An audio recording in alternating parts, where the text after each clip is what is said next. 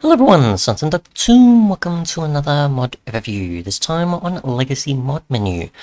A mod that simply adds Legacy Fabric's capabilities of Mod Menu. Now it's not completely there, like you can't access configs, but a lot of the same stuff is there. I've never actually covered the original Mod Menu, which I've been wanting to do for a while, but there is obviously a lot of deeper stuff.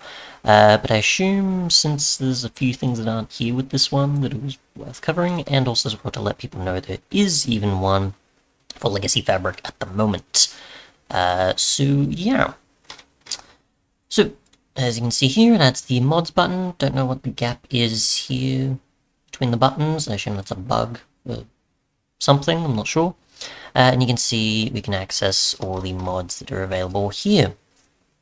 So obviously we can select each one, we can find out the description for each. You can see there's no sort of gear cog sort of button on the side because there's no configs for any of these, or any of them interconnected with mod menu at all.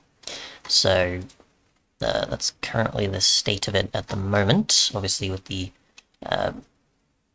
regular mods you would have access to that.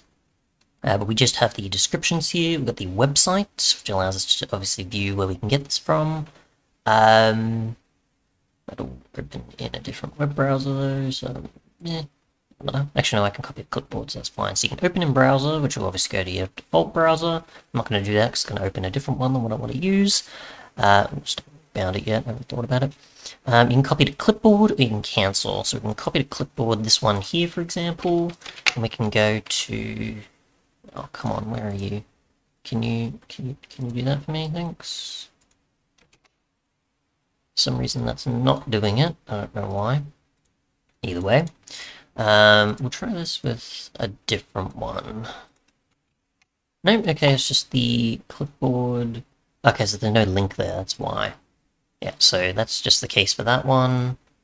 That's that. Yeah, that's on GitHub, so I assume that's not there, or it's not been put into something else. So that's on Fabric. That's Modprint does not count it as one, so that's interesting. That's also from CurseForge, so that's fine.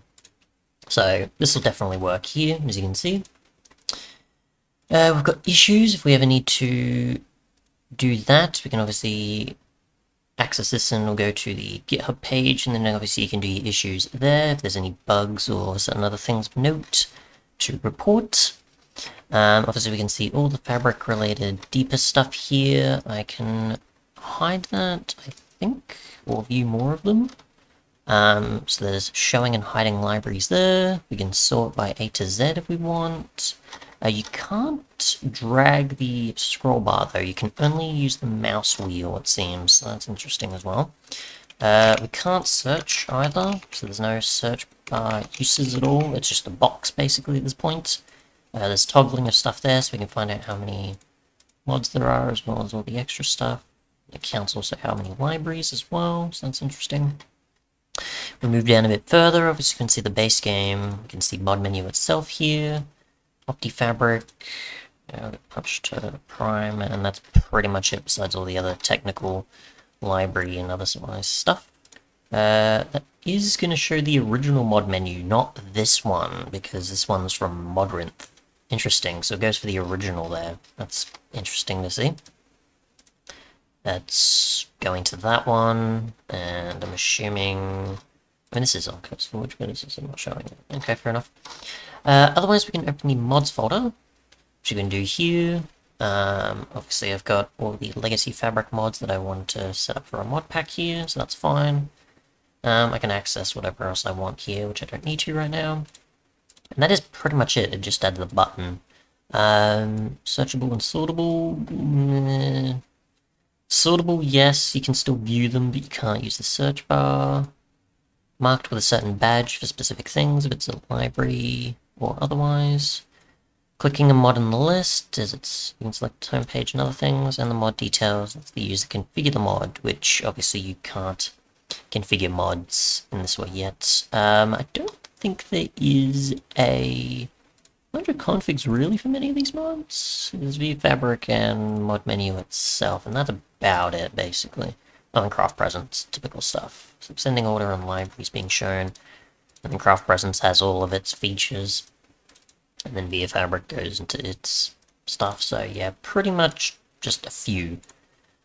But that is it, pretty much. Obviously, the regular one has a bit more of accessing configs and probably a few other deeper things, at least as far as I can tell. But yeah, that's pretty much it. Obviously, you need Legacy Fabric API in there, and it's just a port of mod menu. So yeah, thanks so much for watching, and goodbye.